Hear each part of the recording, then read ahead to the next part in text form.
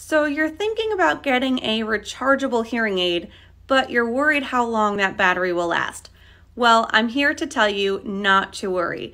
The rechargeable devices today are so much better than even those that were out 5 years ago. In fact, if you charge your hearing aids every night, it's going to last you the full day. In fact, it'll probably even last you a little bit of the following day, but I don't recommend it. You want to always charge your hearing aids at night. I particularly love rechargeable devices. It's one less thing you need to worry about. You don't have to open a battery door at night or change the battery every 5 to 7 days. All you have to do is put it in the charger at night and take it out in the morning.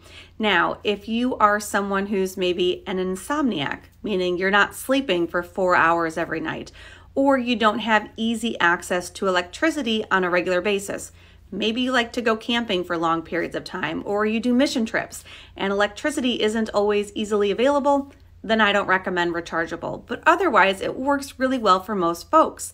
In fact, my father and my family members all have rechargeable devices.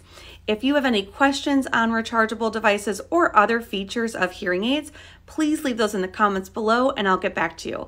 I'm Dr. Maria Morrison, audiologist. I'm your expert in hearing healthcare, and I hope you have a great day.